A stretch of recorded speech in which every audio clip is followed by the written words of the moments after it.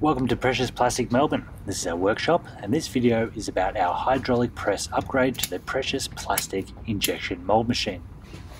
We'll get it all set up and we'll go through the details on how to use it. In order to produce high quality parts consistently, we've taken note of the details and we reference back each time we make the same part. In this case, we're going to weigh out 35 grams of plastic. It's an 8mm HDPE mix of yellow and white.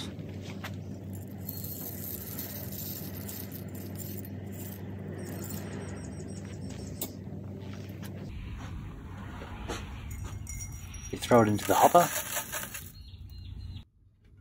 push it down the barrel and compress it down the end. We find it's easier if we can compress it at the beginning, melt it all at the same time. We've got a consistent shot that way. Goes down the barrel. We're going to plug the barrel now as well. Worth noting there's a little bit of plastic left over from a previous shot, so we're just going to compact it all in there, pop that on nice and tight.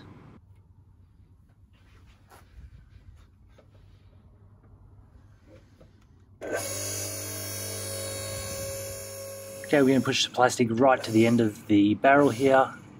You can tell that the barrel is full because it has a little rattle and it flexes slightly. In the meantime, we will get prepped, safety gloves on, put the bolts in the mould and tighten it up. This particular tool is made by Easy Molds in Germany. We use a torque wrench for consistency.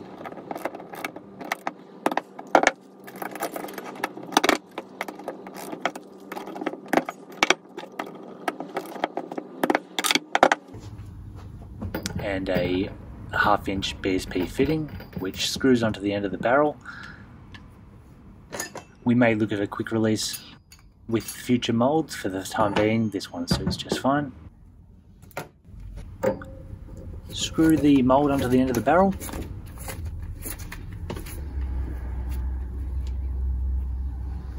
We should probably look at putting those band headers on the other side of the machine, as those cables do tend to rub on your arms. Also important to note the orientation of the mould. If it's a large mould, it could hit the bottom of that hydraulic press.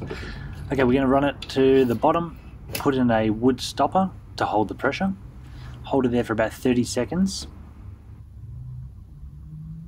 Once ready, we release the wood gracefully.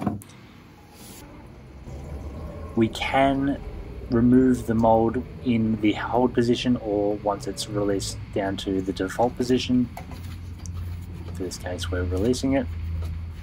We're going to set it aside whilst we start the process again. Top up the hopper, plug it up,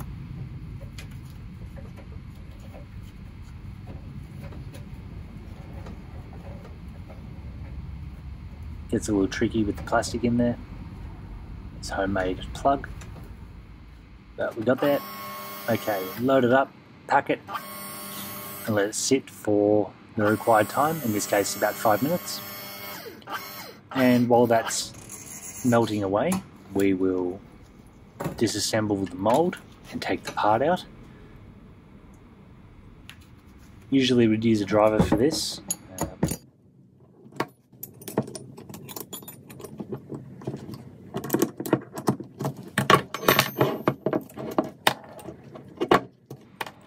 Remove the parts. Okay, there it is. No shrinkage. A pretty thick part. Upon inspection, there's a tiny bit of flash under the lip, which is probably because I didn't put exactly 35 grams in for this demonstration. Spend the time now just finishing the part. Trim off any excess while you wait for the plastic to melt.